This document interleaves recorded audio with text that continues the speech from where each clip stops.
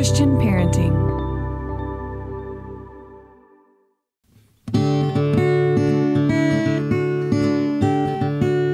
Aloha, friends, and welcome to the Monica Swanson podcast, powered by Christian Parenting.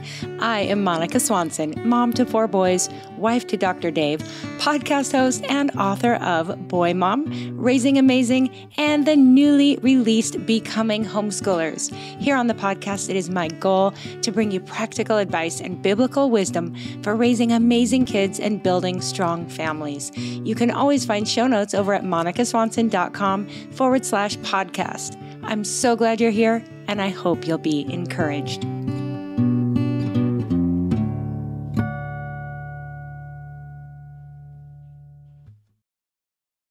Hey friends, welcome back to the podcast and welcome to week 2 of my Women's Wellness Month here on the podcast.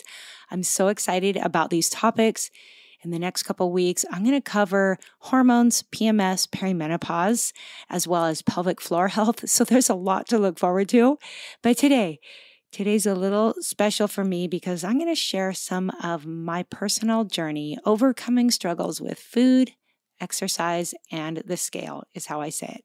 And I'm not going to lie, this is challenging for me, partly because it is a vulnerable story. It's hard to share from your struggles, and I just want to get it right and communicate well. But also partly because I've learned so much, and I just want to share it all and in a way that is relatable to everyone, whether this is your struggle or something different. I just so want to communicate well here, and it's just going to be hard to cover everything I want to say in one episode. So I'm going to have to count on you guys to go over to show notes, leave me some comments, and hopefully we can dive into more topics like these in the days to come. But here's the thing, though it's hard to fit into a podcast episode, somehow I packed a lot into a little book that I self-published 9 years ago. And we're going to talk a little bit more about that. And that's kind of what I'll be drawing from in today's conversation. And in fact, I'm going to open by sharing from the introduction to that little book. Here's how it goes. If you lie in bed at night recounting everything you ate that day, if you wake up and rehearse what you might eat the upcoming day, or if you've ever said the words, I'm going to start my diet on Monday, I get you. If missing a workout makes your world feel out of control, or if you find yourself comparing your body to everyone you meet, I feel your pain. If your moods are affected by your weight, or you avoid social settings because you're on a diet or don't want to face the temptation to eat the wrong foods, I've been there. If you have tried diets or taken fat burners or read books hoping to find help, but instead find yourself more messed up than before, I absolutely relate. But I have good news for you. I used to do all of that too, and now I don't. I quit obsessing over food and my body and ended up weighing less and feeling better than I had before. And I believe you can too.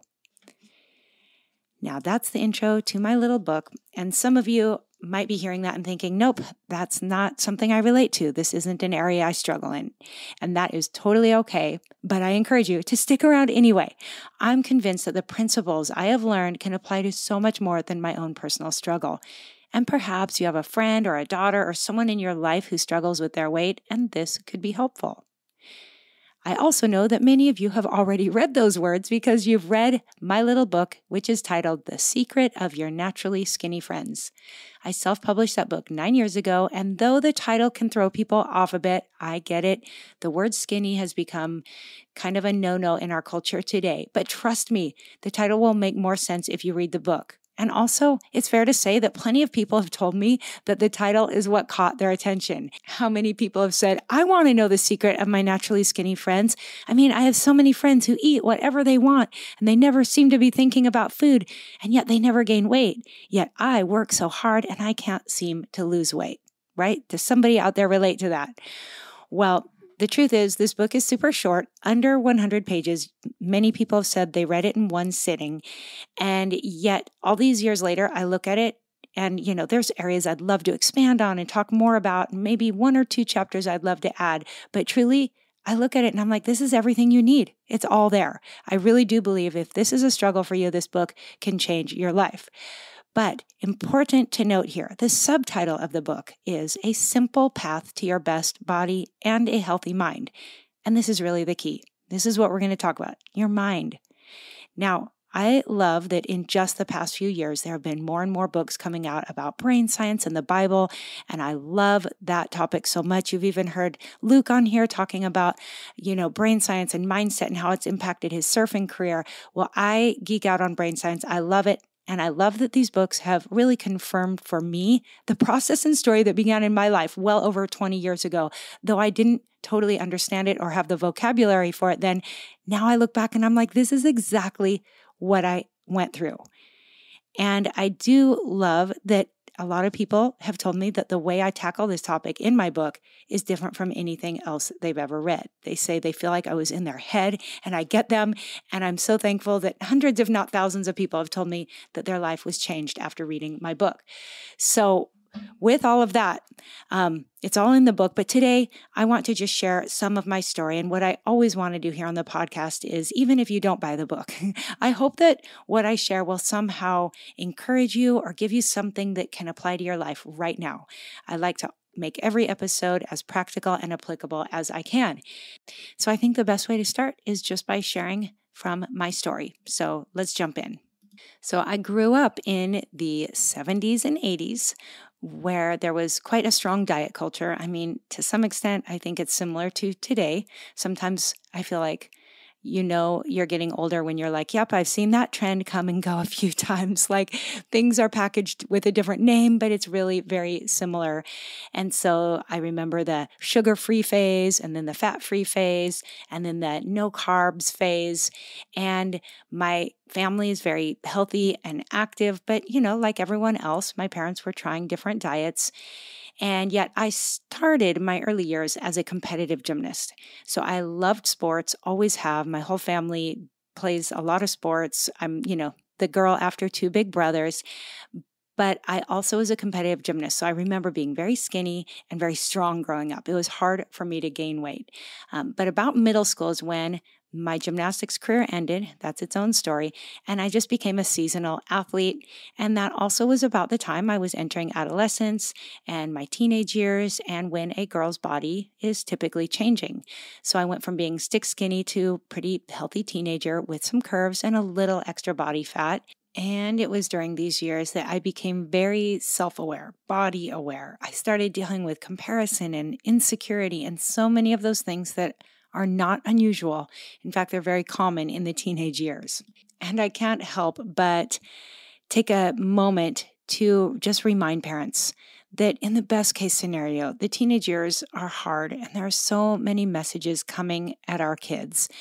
And I think this is part of the reason why I always, in all of my books and here on the podcast, you've heard me talk so much about the importance of making sure our kids are grounded in their identity in Christ, because the teenage years can be so difficult. And man, I have such a heart for young girls trying to grow up today because I know how hard it was for me, and I didn't have the internet and social media and all of those things.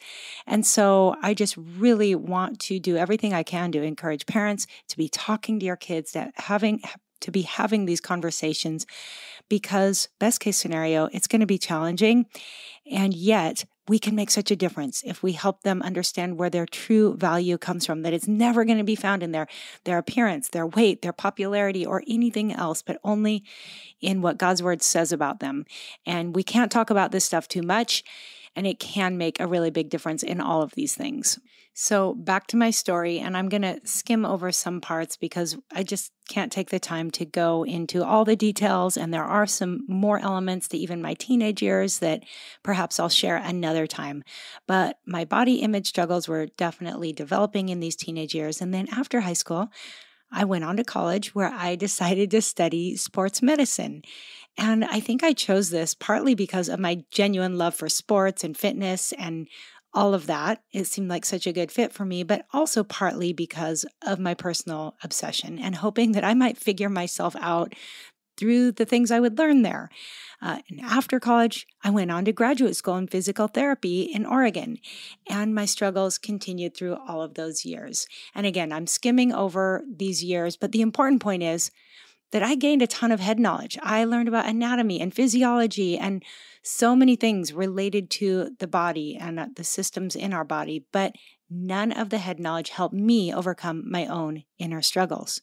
And interestingly, there were years in there that I got really lean. I started running a lot. I ran cross country in college and then did some marathons. And yet, even when I was at my thinnest ever, my problems didn't go away. My mind was not free. And that's because none of this really was about a weight or a size. It was about what was going on in my mind.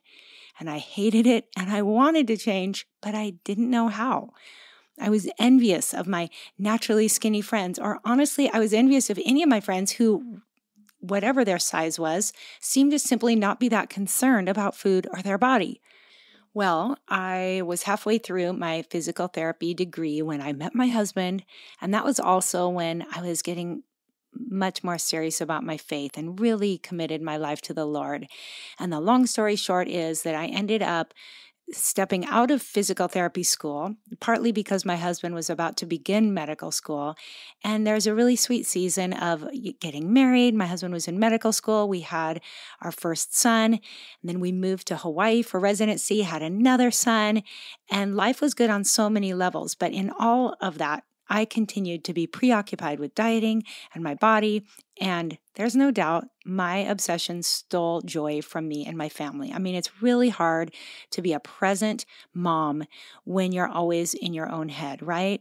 And especially through those pregnancies, it is really challenging to go through a pregnancy when you don't have peace with all of these things. So somebody out there knows what I'm talking about, but that was super challenging. And then to add to all of that, I was ashamed of myself. I was embarrassed. I felt like this was such a silly issue, and I knew I shouldn't think about it so much, but honestly, I didn't know how to stop. And I used to think about other addictions, not that I would want any of them, but I was thinking of like substances that people would just quit cold turkey, and how we couldn't do that with food. For the rest of our lives, we have to eat, right? Every day we make choices about the foods we eat, and we should exercise. It's good for us, and I love to exercise. So I just felt stuck trying to figure out how to live at peace with all of this. And all I really knew to do was to follow another diet or an exercise plan and just return to those same patterns over and over. And temporarily, it might give me a sense of control because I would be weighing myself every day. I would be thinking about the foods or counting this or shopping for that. And sometimes I would drop a couple pounds and I'd feel really excited. But we all know what happens when you stop dieting or something gets in the way of your plan. I would gain the weight back and usually even more. And then I would go through times of trying to just be free, not worry about my weight, eat whatever I felt like. But that didn't take my preoccupation away. And honestly, I didn't like how I felt when I ate whatever I wanted. And I think it's okay to say I don't like how it feels to carry extra weight. Like, I think that's something we need to acknowledge, that there's nothing wrong with wanting to be at a healthy, lean weight. And I think sometimes in our culture today, even that is like, oh no, you should be happy at any weight. Well, most of us aren't happy carrying extra weight. It doesn't feel good. It's uncomfortable and it's not healthy. My family has a lot of heart disease in it. So I think there's absolutely nothing wrong with saying, I want to be at a lean and healthy weight. But it was how to get there in a healthy way that I just could not figure out. And so finally, it was after my second son was born that I was just fed up. I wanted change so badly, and I did not want to keep living the way I had. And I began to just pray that God would show me how I might find freedom. Every sermon I listened to, every book I could find, I would read hoping that perhaps they would have the key to what I was dealing with. And some of these books that I'm going to put in show notes, I wish they were available then. I wish my own book was available then, but I couldn't find anything that spoke directly to this. I just found more diet plans and workout plans. And so I was super frustrated, but I really began to pray, like, God, whatever it takes, please just help me to find freedom. Now, there was one book, a study that I did that actually began to open my eyes on this topic. And interestingly, it was a book that didn't mention food or dieting or body image issues. It didn't mention that anywhere in the book that I could find, because I was definitely looking for it. But it was Beth Moore's Bible study, Breaking Free. And what I began to understand from that book was kind of just the idea of idols in our life, of strongholds, areas that we could be really stuck, but the truth that God could set us free. And I began to wonder then if maybe there was more to all of this, all of my battles, than just following another plan. What if there's something deeper, even something spiritual, that might be able to change my life? And I was like, God, I am ready. I'm willing. I want a new way. I'm even willing to live with extra weight on me if that's what it takes. What I want is freedom, and I want peace with you. I want you to be the most important thing. I want to get my mind off of myself, right? And now looking back, I just love that I can see how God answered my prayers. And what I love is how when we are surrendered, when we're seeking God's will first and ready to let go of our grip on whatever it is we're dealing with, He just meets us there. And I think of Matthew 6:33 that says, "Seek first His kingdom and His righteousness, and all these things will be added unto you." That's a paraphrase. I'm not sure which Bible version, that probably a combination. But what I loved is I went back to Matthew 6 to be like, what was going on there? And I love that Jesus was speaking to His followers very practically here about the things that stressed them out, the things that stole their peace. He was saying, don't worry about what you're going to eat, what you're going to drink, what you're going to wear. So this verse really does apply to this situation so much that when we seek His kingdom and His righteousness, He's going to take care of all of these things. And in this season, I feel like my eyes just began to be open in a new way. I began to ponder some of the people I knew, people who I'd always considered naturally skinny. And it's like, again, my eyes were open. And I tell some of these stories in my book, but one of the people I'll share about here was a babysitter named Christy.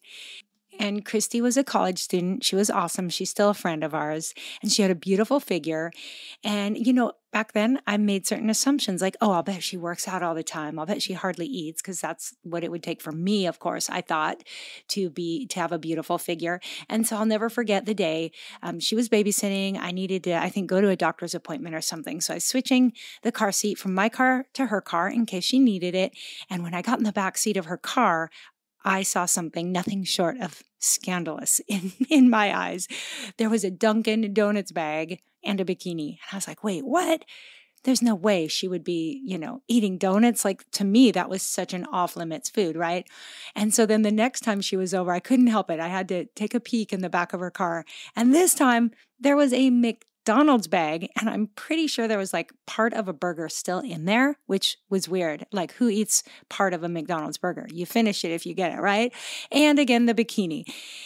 And so this just got my wheels turning. And I was like, wait a minute here. Like, what's going on? How could this girl be eating such junk food and look so good? She must not diet. So I started to just kind of observe her when she was around. And I know that sounds creepy, but it's true. And it became pretty clear to me that Christy just wasn't obsessed with food. Like, when there was food around, she was busy talking and laughing and chasing kids. And she would choose a Coke over a Diet Coke. She had a hot dog instead of fresh fish, I remember. She just didn't seem to be obsessed over her food choices. And I'm guessing she was a college student. She probably was making choices based on what was cheap, what was easy, and what tasted good. But at the end of the day, it didn't seem like she ate very much. Now, she probably didn't have a very healthy diet back then. And there is a second chapter to Christy's story that's super cool that you're going to have to read in the book. But at that time, she didn't make very healthy choices. But ultimately, she was not eating very much. And it was like blinders came off as I started to consider so many of the people I used to think of as naturally skinny. And I thought maybe it wasn't about their magical metabolism, but maybe they were eating less than I would have guessed. And maybe they did have the secret of my naturally skinny friends, but it wasn't the secret I had thought of. Their secret was that they were simply not that into food, and therefore they didn't eat a lot. Now, I'm going to pause here because I know that somebody out there is thinking, no, you cannot tell me this is just about how much people eat. Genetics play a role. Some of us just have slower metabolisms, right? Somebody's thinking that. And no doubt, genetics do play a role. And yes, some of us have faster or slower metabolisms. Absolutely. God has made us all very different. We're taller, shorter, thicker bones, faster metabolisms. Also, there's health issues, right? Thyroid issues, other metabolic issues that sometimes can be helped by medicine or different ways of approaching them. But yes, I'm not going to deny that all of that plays a role. But I will say that maybe it doesn't play as big of a role as some people want to give it credit for. And somebody like Christy and other naturally skinny friends, because food wasn't their issue. Now, I'm not saying they didn't have other issues, but it wasn't something they struggled with. They didn't see themselves as overweight, so food didn't seem off limits. So it wasn't drawing them the way it is somebody who's on a diet, who isn't supposed to eat a lot, right? Their mind wasn't on it. So it seemed that Christy could kind of take it or leave it. It didn't really matter because she could always come back to it later. And therefore, she wasn't eating as much. And that continued to reinforce just who she was as a naturally thin person, if that makes sense. Well, with all this going on in my head and like putting all the pieces together, I started to think, hey, what if I could become a naturally skinny friend? Like, who says this is an area I have to struggle with for the rest of my life?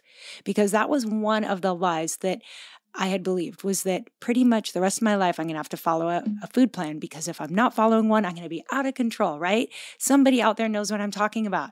But I started to question that. I'm like, wait, what if I could change how I think about myself and could give up all this stuff, give up all the diets? And I kind of made that commitment then. I'm like, that's it. I'm done. I'm going to give up on following a plan completely forever. And instead, I'm going to focus on my thought life, because it was becoming really clear to me that this really went back to my thoughts.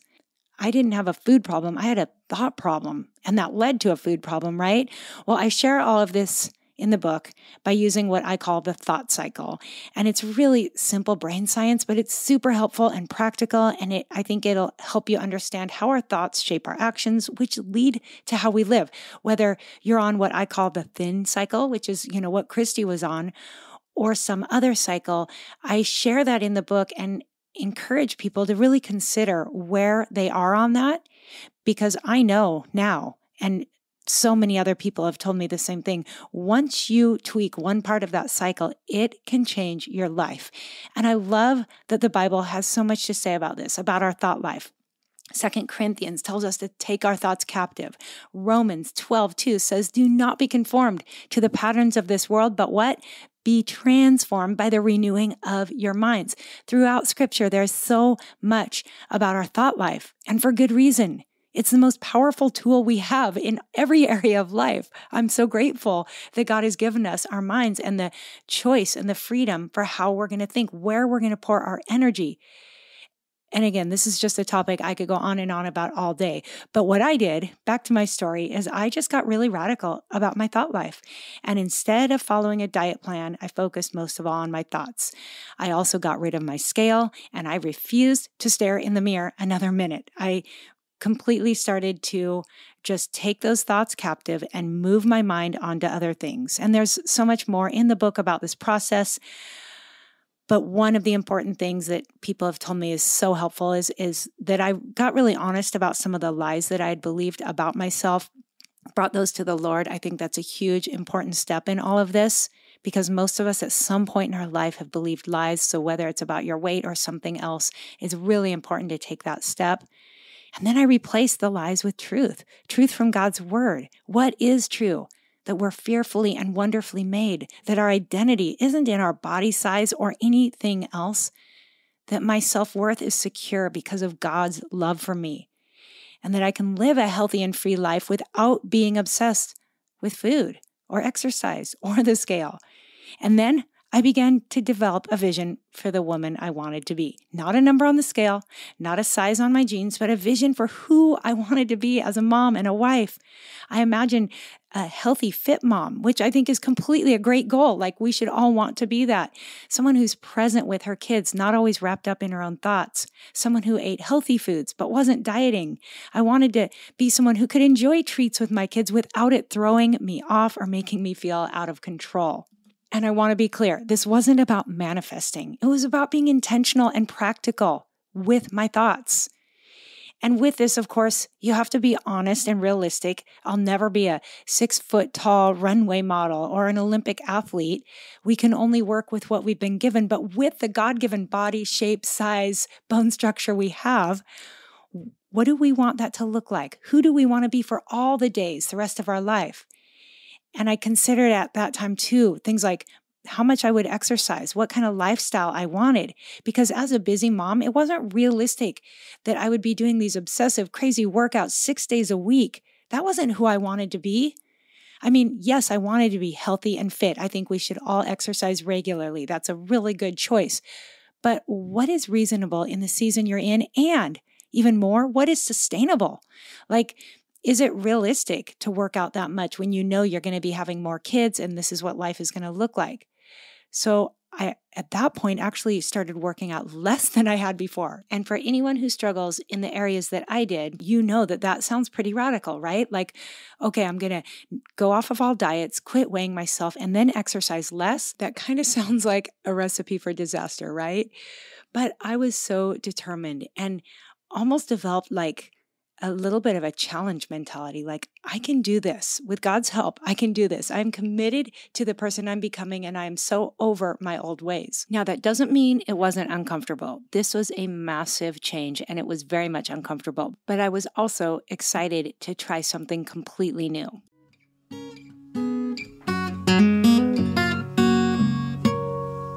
If someone had told me 18 years ago when my older sons started homeschooling that one day they would be graduating from college with degrees in engineering and data analytics, I'm not sure if I would have believed you. I wouldn't have known how they could learn all those things since those are not my areas of expertise. Well, thankfully, God provided, and we found some great curriculums along the way. And the curriculum that my boys would say most prepared them for their studies was the Shorman math classes found at diveintomath.com. Now, Dive Into Math offers a biblical and historical foundation in their math classes, teaching the why of learning math. They have self-paced courses and state-of-the-art e-learning systems featuring expert video instruction, interactive assignments with auto-grading, auto-recording, video solutions, and Q&A support with Dr. Shorman, which my boys did utilize. Now, Dr. Shorman is from Texas A&M. He is well-studied, so smart, but he's moved here to the North Shore of Oahu, and we've gotten to know him well, and he is an amazing man we have so much respect for. This next year, as Levi starts high school, he'll be taking Dr. Shorman's Algebra 1 and 2, which teaches every concept on the PSAT, SAT, and ACT with over 200 practice questions. You guys, this is a great curriculum. I highly recommend if your kids are interested in college, or at least you want to keep that door open, definitely go to diveintomath.com. Check out all that they have to offer. Let me know what you think. Can't wait to hear from you. It's back to school season and life is busy, but you can fuel up your whole family with Factor's no prep, no mess meals. Can meet your wellness goals thanks to the menu of chef-crafted meals with options like Calorie Smart, Protein Plus, and Keto. Factor's fresh, never frozen meals are dietitian approved and ready to eat in, get this, just 2 minutes. So no matter how busy you are, you'll always have time to enjoy nutritious, great tasting meals. Make today the day you kickstart a new healthy routine. What are you waiting for? With 35 different meals and more than 60 add-ons to choose from every week, you'll always have new flavors to explore. You can crush your wellness goals this month with dietitian-approved meals and ingredients that you can trust. Make your day delicious from breakfast to dessert. Stay fueled with easy, nutritious options. Head over to factormeals.com/Swanson50 and use code Swanson50 to get 50% off your first box plus 20% off your next month. That's code Swanson50 at factormeals.com/Swanson50, and you're going to get your 50% off your first box and 20% off next month while your subscription is active. I hope you love it. Let me know how it goes. And one of my greatest inspirations for motherhood and really womanhood is the Proverbs 31 woman. And I love how she's described as being clothed with strength and dignity. And that picture has just always inspired how I want to face my days. Like, do I want to be someone preoccupied and tied up in my own mind related to all of these things? Or do I want to be focused on the task in front of me, on my children, on my community? So I think that really helped me develop a vision for the woman I wanted to be as well. And so somebody out there is wondering, okay, then what did you eat? Like, obviously you're not dieting, but you still have to eat every day. And much more about that in the book. In fact, I share 5 days of what I ate and kind of how I thought through that in the book. But the quick answer for now is I started off by keeping it really simple. I mostly tried to just eat whatever I was feeding my family, which was kind of new for me because I used to be following my own food plan and really particular. But I was like, nope, whatever you feed your family, you're going to have that. You're going to have a small portion. But the key was when I finished a small portion of a meal, I would push my plate away and I'd get busy doing other things and thinking about other things. And I, again, when I lied in bed, when I woke up, instead of letting my mind go back to those old thoughts, I would focus them in other places. And I really think a key to this is being busy and thinking about things that you're excited about in life, other people, praying for people, reading a good book. A few years ago, I created a printable that was, I think it was 10 things to think about instead of food. Maybe it was more than that. It's been a little while, but I'm going to find that and I will share it. I'll make it available in show notes in case that inspires anyone. But there's so much to think about. It's just a matter of retraining your brain. And then if I ever ate more than I wanted to, or something that would have in the past made me feel bad about myself, I was like, it's okay, because the person I'm becoming is somebody that can overeat occasionally, is somebody that doesn't worry about it if you have birthday cake or a little bit extra on a date night, because that doesn't define you. It's just one meal in a much bigger picture. And so I imagined who I was becoming, and I tried to think like her and live like her and eat like her. And then I'd wake up the next day and I would do it again. And here's a big key. Instead of thinking, oh, am I going to be lighter or feel better by next weekend? Because I wasn't getting on the scale, no, there weren't short-term goals. It was literally like, who do I want to be in 4 months? Who do I want to be by next summer or by the holidays or by a vacation? So I set that long-term vision, which I think was incredibly helpful. And like I said, this wasn't easy at first. It was very uncomfortable because I had those habitual thoughts. And here's one thing I know, that habitual thoughts can be comforting. Even self-destructive, negative thoughts can bring us comfort if they're habitual. An analogy I thought of since then is my youngest son used to have a blankie, a white blankie, and he would drag it all around, and then he kind of used it as a pacifier. He would shove it in his mouth. And I know that's gross, but that's what he did. And I would think, gross, you're getting germs in your mouth. And so every time I could, I'd take it and stick it in the washing machine. But I think how much our negative thoughts can be like that blankie, where we know they're dirty, we know they're unhealthy, they're not good for us, but we continue to hold on to them like a pacifier, right? So yeah, at first, stopping myself from those habitual thoughts made me a little bit twitchy, like it was really uncomfortable. And this is where, again, I come back to brain science. And I think it's so helpful to understand that we have these neural pathways in our brains. And it's like a super freeway, right? So whatever your thoughts are, whatever your habitual thoughts are what you're going to return to automatically because you've developed these deep ruts in your brain. And again, if you study neuroscience at all, you know this. This is proven, and people talk about it all the time now. And the only way to change those pathways in your brain is to create new ones. And that does not happen easily. It takes intentionality and practice. And so whether you deal with this topic or something else, if you have negative thoughts and you rehearse them over and over, you're going to want to return to them. And like I say in my book, it's really hard to follow a diet plan and have it stick, to lose weight or get healthier and have it stick if you haven't changed your thinking, because we're always going to drift back to the person that deep down we think we are.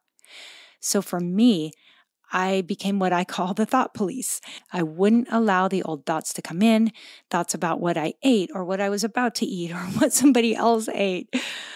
I chose to just shift my thoughts to other places and to keep practicing that over and over and over. And over time, it did get easier. It became more normal, more comfortable. And eventually, a couple months later, I went to a doctor's appointment, and lo and behold, I was at the very weight that I had been working to get at after my kids, the weight that I had dieted and exercised trying to achieve but couldn't seem to get there. I got there by giving up all of those things. And of course, I praised God because I do believe He's the one that set me free and gave me a new way to live. But that's also when I was like, oh my goodness, if this sticks, I will tell anyone my story, because I knew how many women struggle in this area. And I was like, I want to help anyone who is looking for help, because one thing I know is that the diet industry preys on people who are sincerely seeking change. And the diet industry makes billions every year. I have a very short chapter in my book about this, but my goodness, to think that they take advantage of people who really want change, people who want to be healthier. And they promise, oh, one more plan, more money, more focus. This time it's going to make a difference. And at best, if it does make a difference, it's only for a short time, because it doesn't go to the heart of the problem, which is who we believe we are and how we're thinking. We're always going to drift back. And that's why sometimes if somebody does go on a plan and it works and it lasts for a lifetime, it's because they've also changed their thinking. And praise God, sometimes that happens. But so often people end up gaining the weight back and even more. And it just makes me furious, because I feel like we're just getting ripped off by the diet industry. So all of that was over 20 years ago, and my weight has remained the same. I had 2 more babies after that all happened. And wow, it was night and day. Such better pregnancies, such a better experience, so much more joy and freedom. And I was almost 40 years old when my last son was born. So I think that says a lot. But I'm so grateful. I've continued to walk in freedom. I guess one thing worth noting here is that over time, I've definitely become more interested in just taking care of myself, like what's healthy. I mean, Dave and I have always been pretty healthy people overall, especially Dave, who works in the hospital with people at the end of life. Like, he sees the decisions we make, how we feed ourselves, how we take care of ourselves really affects our long-term health. But back when I was trying to just get free, my focus wasn't so much on health. Whereas now that I have freedom, I've been able to go, okay, now what do I want to feed my body? I want to live a long and healthy life. It says in scripture that my body is the temple of the Holy Spirit. So how should I take care of my body? So I think that's one cool thing. Once you are free, you can then focus a little bit more on taking care of yourself for all the right reasons. Because I know for me, years ago, I might have said, oh, I'm doing this or I'm following that plan for my health. But if I were honest, it was probably about my weight. And I guess that's an area that I sometimes challenge people in. I'm like, there are times where you need to follow a plan. My dad has celiac. I have friends who have gut issues. There are times where a health professional will tell you to eat a certain way, and by all means do it. But I think offering some just big sister tough love, I also challenge people to say, is what you're doing really for the reasons you're telling yourself? Is this for health? Is this because it affects you a certain way? Or maybe is it really about control or about trying to control your weight? And if so, maybe there's more freedom for you than you realize. And sometimes all these rules we follow and all these plans can be a big inconvenience to our families, to other people in our life. So I just encourage people to really consider if maybe you could have more freedom than you think. And to this day, if I'm scrolling through social media and I see something pop up about a new trend or how you should eat in your 50s or how much weight you should lift, how much protein you should eat, there is that temptation to be like, ooh, I want to go down that rabbit trail. And it has taken me self-control to be like, you don't need to go there. Yes, you can learn what makes you feel best, what's good for you. But for me, in light of my past and my tendencies, it's important that I just don't go down that rabbit trail. And this might be a good time to note too, that when I'm talking about food freedom, I probably don't even need to say this, but I want to make sure it's clear. This isn't about like reckless abandon and eat anything that sounds good anytime. I always talk about being mindful, being thoughtful, even at the early stages, because our bodies can trick us, right? Sometimes when we're hungry, we're thirsty or we're stressed or we're emotional or we're tired. And so I think being mindful is really important, but that's so different from being obsessive about things. And so that's just some discernment. Maybe take some prayer, take some just reasonable thinking. One of my favorite words is this reasonable. And sometimes I like to compare this or use analogies to things we're just less emotional about.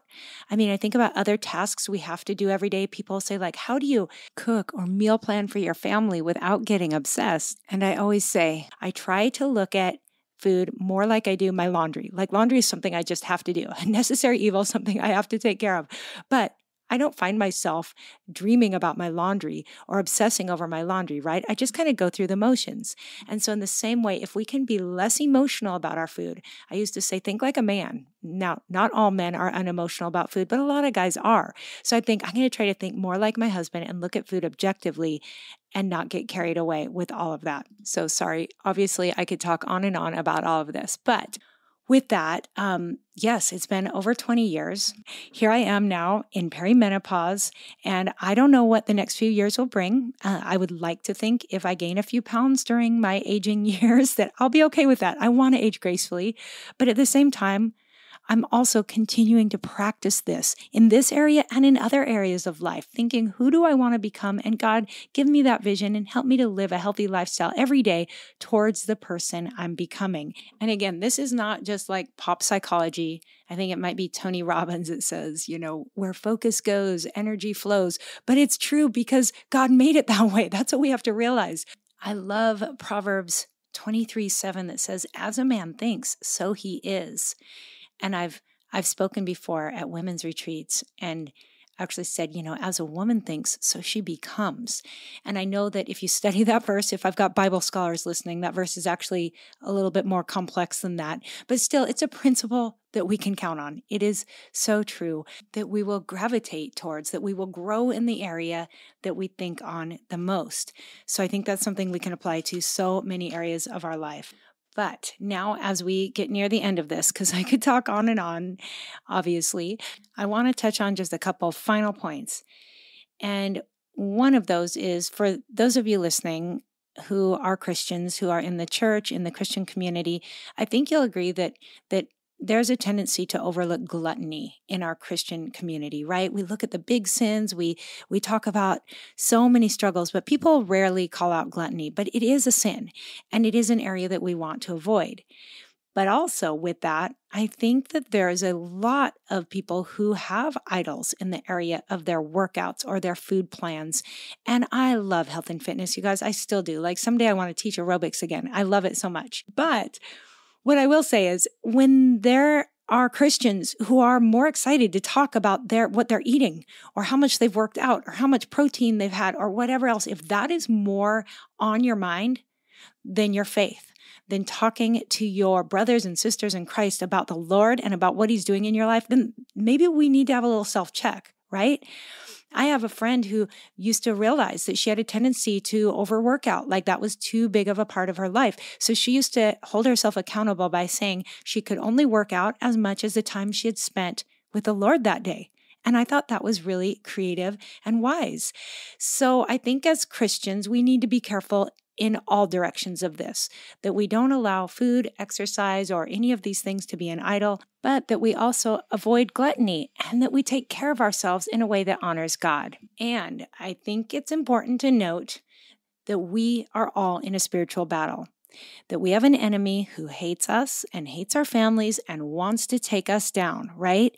And I know for me, I don't imagine that the enemy could tempt me to rob a bank or cheat on my husband. But could he get me to get all wrapped up in my head about my food or my exercise or the scale? Yes.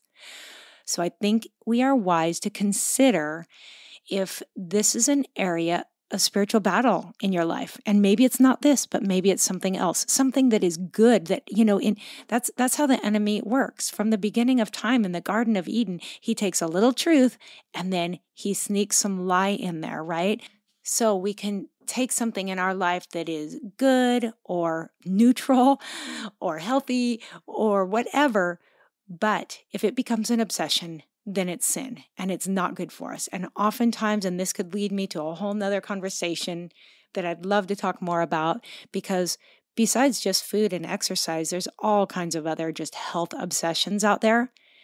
And there's no doubt that we are stealing from our kids and our families when we are so tied up in these things that they're taking our money, they're taking our time, they're taking our focus, and we're like, we've got these kids that could really use us, and we're off chasing after any number of things. So food for thought there, no pun intended, but let's think about these things and let's ask God to search our hearts and to see if there's any wicked way in us, even if it's in the name of health and fitness. If it is an obsession or an idol or a stronghold in our life, then we want to bring it to Him. We want to get right with Him. We want to get things in order, keep Him on the throne, and let everything else fall into place underneath, right? So again, there's a whole lot more in my teeny tiny book that you could read in one sitting. The second half of the book actually is what I call the thought diet. And that's truly for those of us who were so used to following a diet or a plan. Instead of telling you what to eat and how to exercise, I give you 3 thoughts, a breakfast, lunch, and dinner. So some are verses, some are quotes, some are just thoughts from the book, but people have loved that. So it's just a really practical, simple book, but whether you read the book or not, I hope that today's conversation is giving you some things to think about and pray on and maybe be challenged by. I hope it encourages you, and I hope you'll spread the word and let people know that this episode is here and I made it to the end. I'm so proud of myself because I have been really, a little bit nervous about this. So thank you for your support. And I hope that my heart came through in this and that I didn't confuse anyone or offend anyone. This has been my story, and I praise God because I really believe He set me free. And if I can encourage or help anyone else get freedom, that's what I'm here for. So before we close, may I say a quick prayer for everyone listening? You can join me. Heavenly Father, thank you so much for your goodness and your grace. Thank you, God, that your kingdom is eternal and that there's so much that we can't even see. Like our life is so small and the things on our mind are so temporal. So I just confess and repent of any area, even now, that I could be lifting things up above you, any idols, any obsessions. God, I don't want to live that way because I know it doesn't honor you and it's not good for me. So I pray for anyone listening that needs to bring something before you. Also anyone listening that just has a stronghold that they are battling with, whatever that might be, that there's hurt or pain or shame or anything else in their life. I pray for freedom. I pray that they would be quick to run to you and to just surrender and to seek first your kingdom and your righteousness. God, if somebody listening needs to find a friend or a pastor or a counselor to go to, I pray that they would be quick to do that, knowing that freedom is on the other side. I pray that we would just continue to humble ourselves before you and to align our lives with your priorities, God, because I know that's where freedom lies. So thank you for the work you've done in my life. And I pray freedom for everyone listening. I pray that you would just continue to guide us and lead us. And we love you so much. And we thank you. In Jesus' name, amen.